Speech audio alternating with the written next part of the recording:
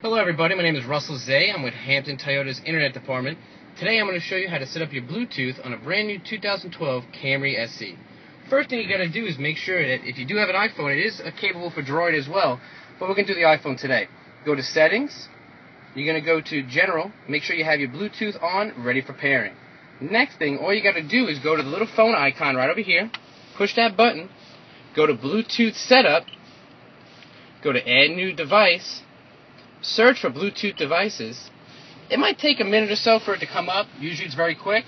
Mr. Omar's phone is what we're pairing today. I'm going to click on that. Now sometimes it will say the name of your phone if you have a Droid, or if you have the iTunes account, it will pop up with your name. Now right now it's searching for the phone.